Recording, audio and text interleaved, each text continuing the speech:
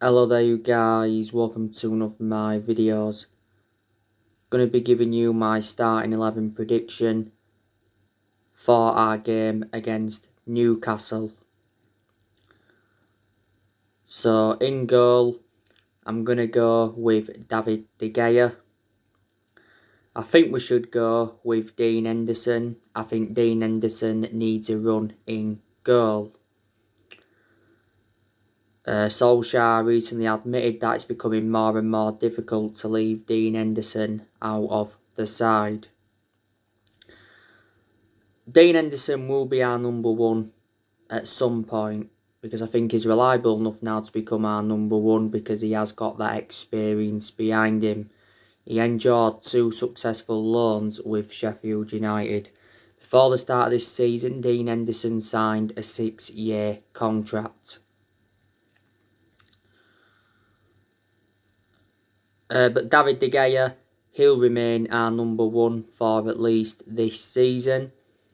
To David De Gea's credit, he did well in our last league game against West Brom, made a couple of good saves.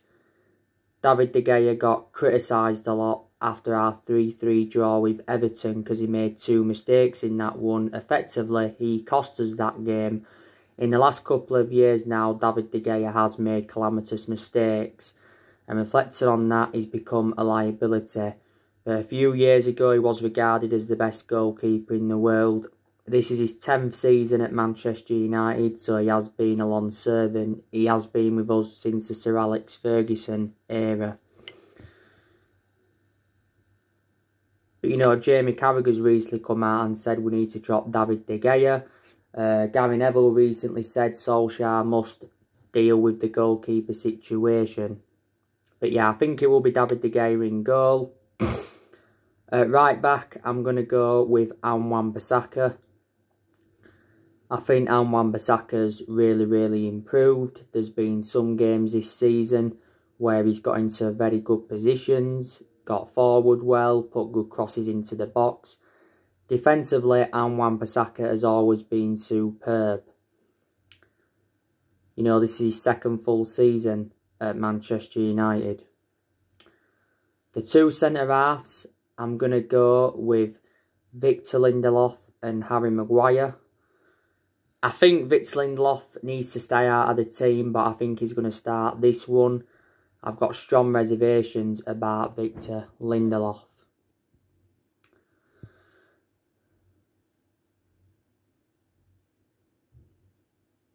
Harry Maguire, I think he's had good games this season. He's also had bad games. I thought he did well against Real Sociedad. He also did well against West Brom. Got forward well from that left-hand side. Harry Maguire, though, still wasn't worth the £80 million that we got him for. He's the most expensive centre-half in the world at the moment. And he's the 2nd most expensive signing at the club, just behind Paul Pogba. At left back, I'm going to go with Luke Shaw. Luke Shaw didn't play against Real Sociedad. He was rested. Luke Shaw still remains our first choice left back despite the arrival of Alex Telles last summer. But Luke Shaw's really improved. You know, Luke Shaw's getting forward well. He's creating chances for his teammates. He's getting in good positions. And defensively, Luke Shaw's been very good. I think Luke Shaw's had a good career at Manchester United, apart from the injuries that he's had. He's been at the club now over 6 years. In the midfield, I'm going to go with Fred and Matic.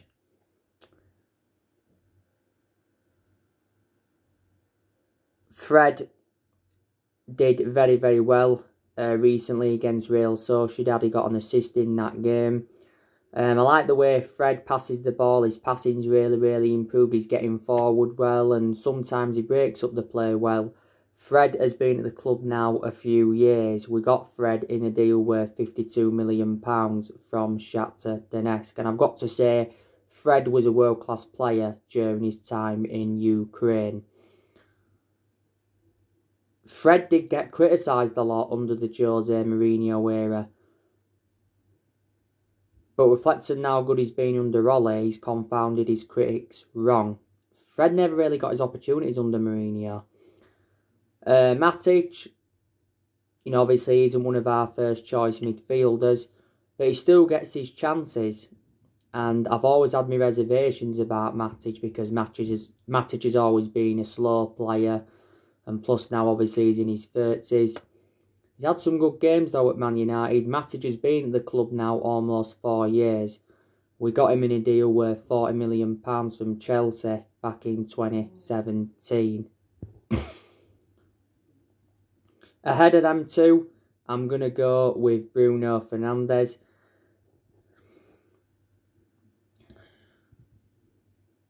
Bruno Fernandes did very, very well recently against Real Sociedad. He got a brace in the game.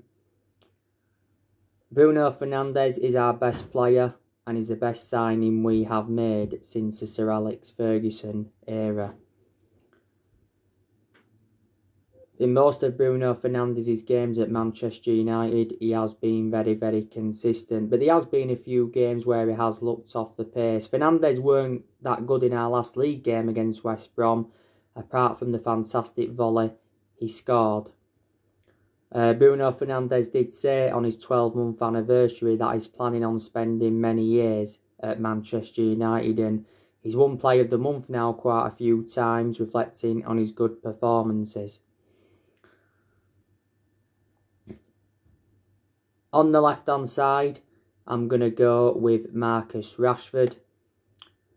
Marcus Rashford did well recently against Real Sociedad, got his name on the score sheet and got an assist, but should have had more than one goal because he wasted around 3 or 4 good chances. Rashford started centrally against Real Sociedad, but like I've said before, I think he's more effective out wide on the left. He's much better on the left than he is on the right. Obviously, Rashford's endured bad periods as a Man United player, but he has been part of the club for several years. He's been a United player since the age of 7. And he's been in our senior squad since 2016. On the right-hand side, I'm going to go with Mason Greenwood.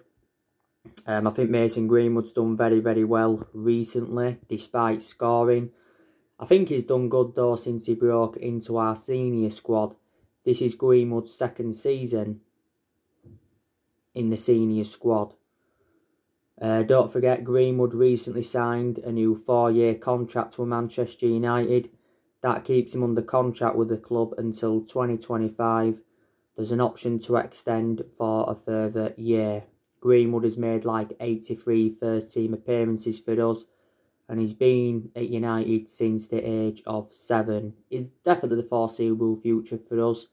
Ollie's been defending him a lot this season. Earlier on this season, didn't really have much of a perception on Greenwood because obviously he had personal issues at one point. At one point he had injury, and at one point he was out with illness.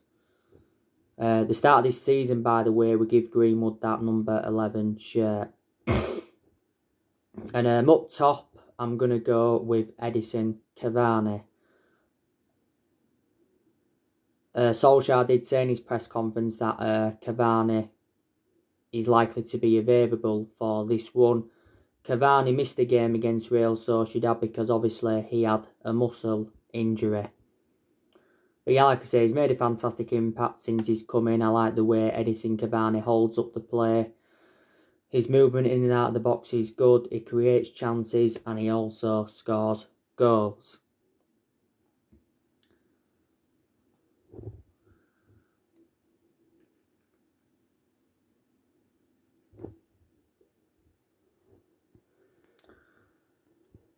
Now, Ole Gunnar Solskjaer says Edison Cavani is set for contract extension talks.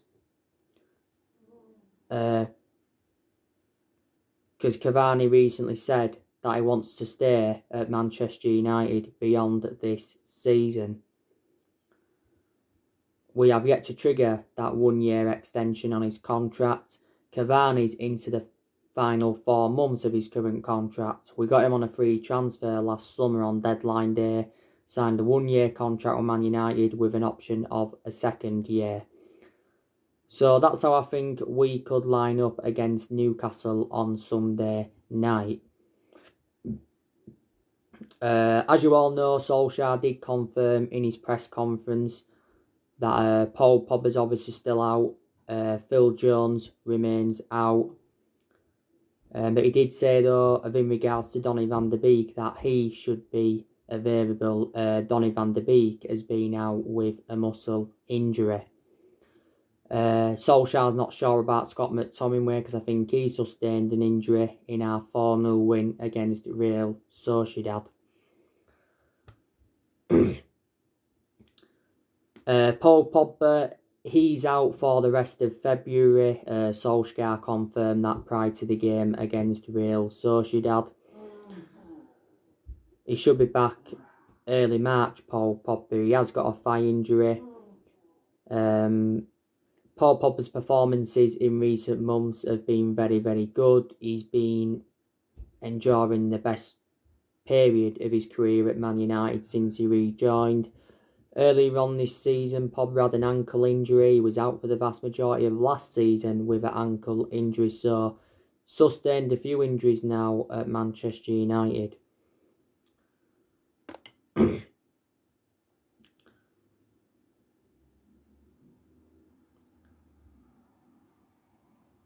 Like I said, there's still a chance that Paul Pogba will leave the football club in the summer. He has had a long-running transfer saga. Mino Raiola, Paul Pogba's agent, is desperate to get his client out of the football club this summer.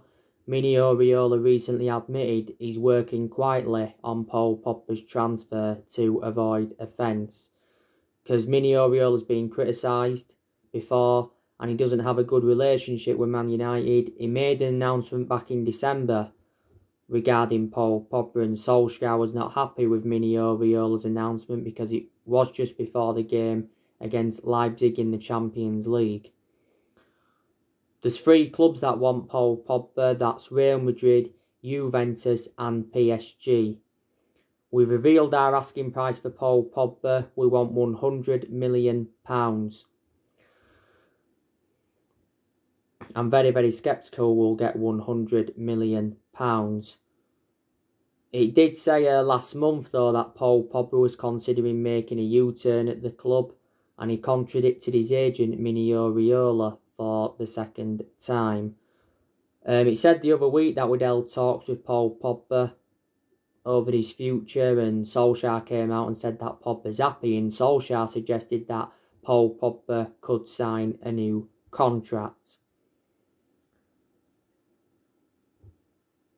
Pogba's our most expensive signing at the moment because we paid £89 million for him. You know, earlier on this season we triggered that 1-year extension on his contract, so he's under contract with the club until June 2022. And Phil Jones, he doesn't get in our 11, does he?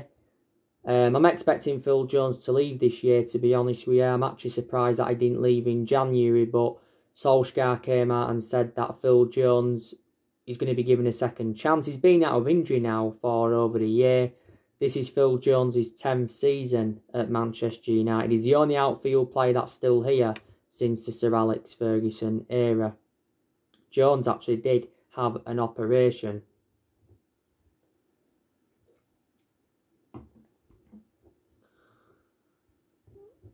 And Donny van de Beek, like I've said so many times, he needs to get more opportunities at Manchester United because he's played nowhere near as much as I expected. Most of Donny van de Beek's appearances have come from the bench. He's only started 2 games in the league this season. As you all know, Solskjaer's already promised Donny van de Beek more game time at the club. He made an admission earlier on this season. I think it was prior to the Liverpool game in the Cup, and said that Donny van de Beek is unhappy at Man United with his lack of game time. You know, he's a good player. He's done well in the games he's played in. You know, Van der Beek can play in 3 different roles. And we got him in a deal worth £40 million. We paid £35 million up front and there was £5 million in add-ons. Van der Beek's got a contract with the club until 2025.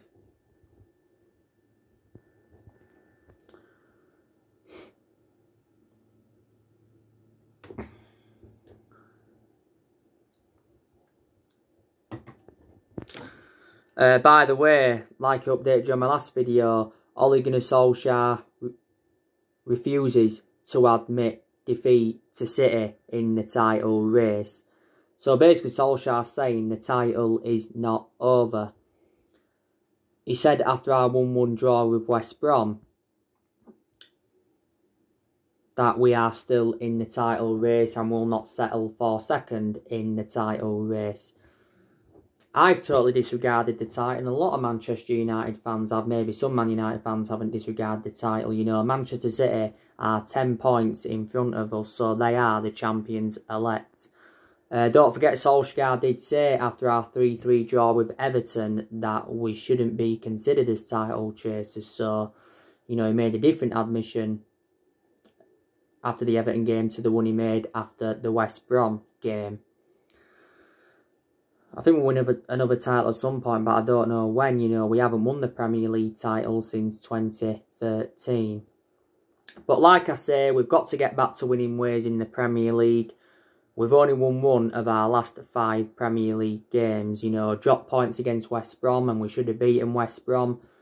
We dropped points against Everton, should have definitely beaten Everton because we was leading twice in that game, and we squandered a 2-goal lead.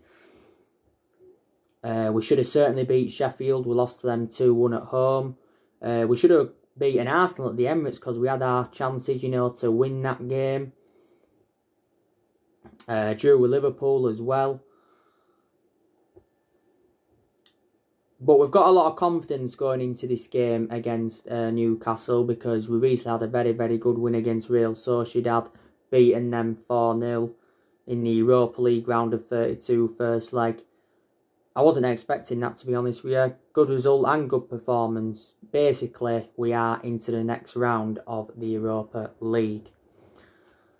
By the way, Ole Gunnar Solskjaer has said that Amad Diallo Traore could make his first start for Man United next week in the second leg against Real Sociedad at Old Trafford. It was good to see Amad Diallo Traore come on and make his first team debut. Showed his tricks in that. And I said he will be good assets for the first team because Amad Diallo Traore had been doing very, very well for the under-23s. Newcastle are a very, very poor team. You know, they're sitting 17th in the Premier League. Newcastle are facing a relegation battle. Newcastle's last win at Old Trafford was back in 2013. It was a goal from Cabaye.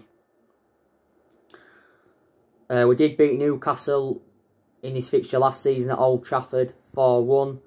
And we're beating them at St James's Park earlier on this season 4-1.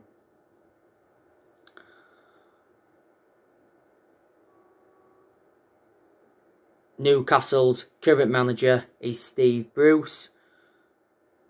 Steve Bruce has been Newcastle manager now for like 19 months.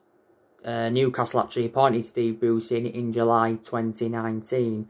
To be honest with you, I'm still surprised Steve Bruce is still there because he's a very, very poor manager. Don't forget at one point Newcastle did have Rafa Benitez. I think they should have actually kept Rafa Benitez, but don't forget Rafa Benitez did resign. Newcastle have got some good players in their team.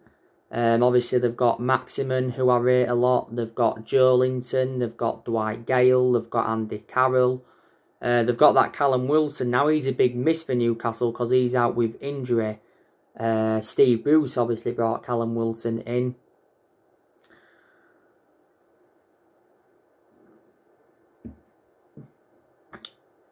They've also got that Fernandes. He's out with injury.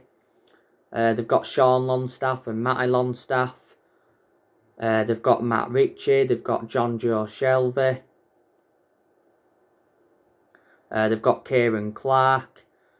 They've got Jamal Lewis. Steve Bruce brought him in. They've got Ryan Fraser. Steve Bruce brought him in. They've got Jeff Henrik. Steve Bruce also brought him in. And they've got that Joseph Wilcock, I think, on loan. And Newcastle have got a pretty good goalkeeper in Carl Darlow. He is their first choice goalkeeper. I thought Cabaye, though, was a good player for Newcastle when they had him. And I thought Yedlin was also a good player for Newcastle when they had him. But yeah, like I say, we should be winning this game. Top 4 is now our aim this season, and I can almost assure that we are going to finish in the top 4. I'd be very, very surprised if we finished out of the top 4. After Newcastle in the league, it's Chelsea. That's going to be a tough test. And then after Chelsea, it's Manchester City. And that's going to be a very, very hard game.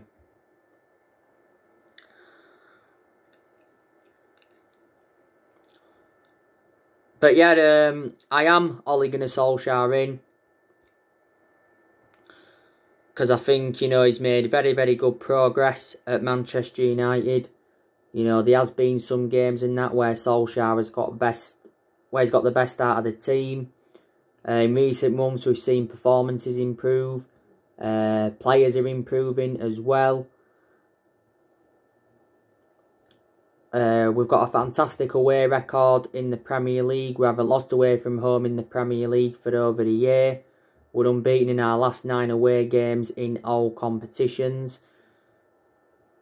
You know, we've been far better away from home than we have been at home. We've won a few games now at Old Trafford this season, but all our defeats have actually come at Old Trafford this season. You know, Solskjaer, you know, he deserves credit. He's got us to the FA Cup quarter-finals. He's got us to the Europa League last 16. Got us to the EFL Cup semi-final this season. Lost 2-0 to Man City. You know, Solskjaer did well last season in his first full season at the club. Guided us to 3 semi-finals. Got us 3rd place and got us qualification for the Champions League. Also went on a 19-game unbeaten run in all competitions last season. We was 14 unbeaten in the Premier League.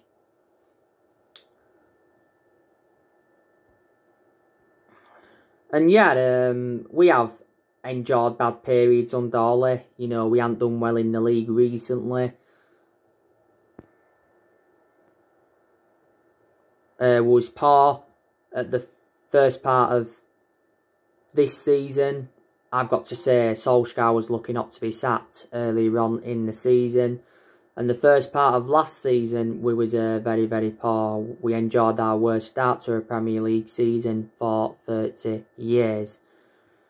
But even the greatest managers do endure bad periods. For example, you know, Liverpool have been enduring a bad period.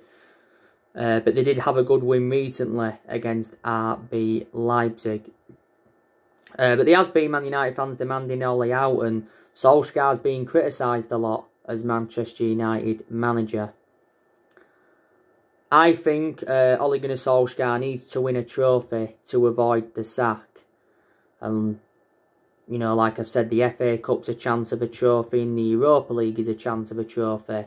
We haven't won a trophy since 2017, and a club of our stature needs to be winning trophies.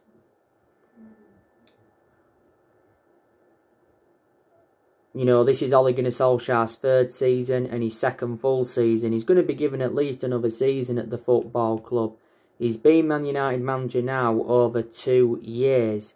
And reflecting now on he's been at the football club, he's gained some managerial experience and he's learnt quite a bit on the job.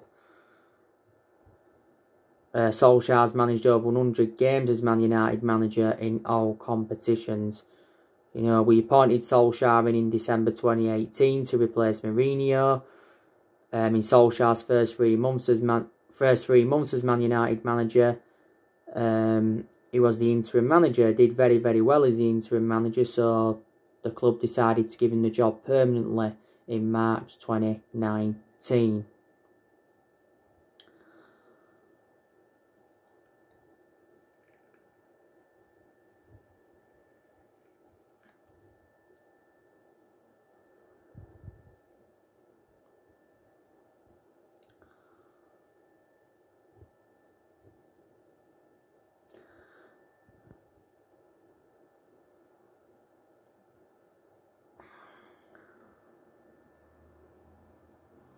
This year's summer transfer window is very, very important for Manchester United, and this year's summer transfer window is Ole Gunnar Solskjaer's biggest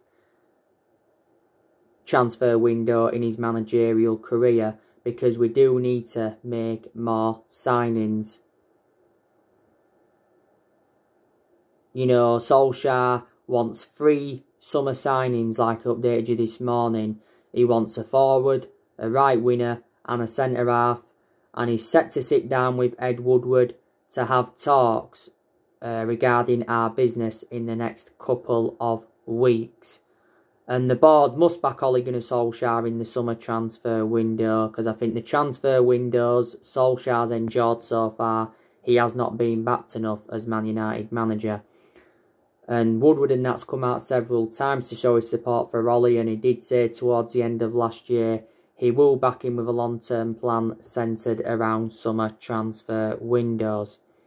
But the board's been one of the biggest problems at the club for several years. Apparently we're prepared to smash our transfer record in the summer. You know, it actually may go on the centre-half. And apparently Woodward's set to hand Ole Gunnar Solskjaer a huge war chest. To be honest with you, I think we'll give Solskjaer a new contract. I think he deserves a new contract, reflecting how good he's done and how he's turned Man United around.